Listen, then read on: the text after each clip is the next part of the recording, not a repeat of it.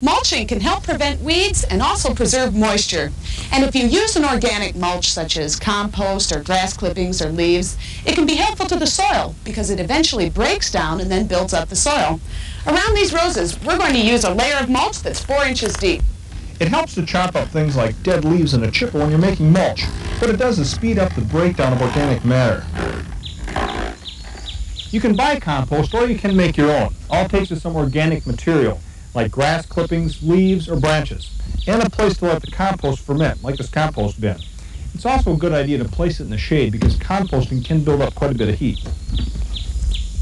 To make compost, dump a first layer of material about 6 inches deep.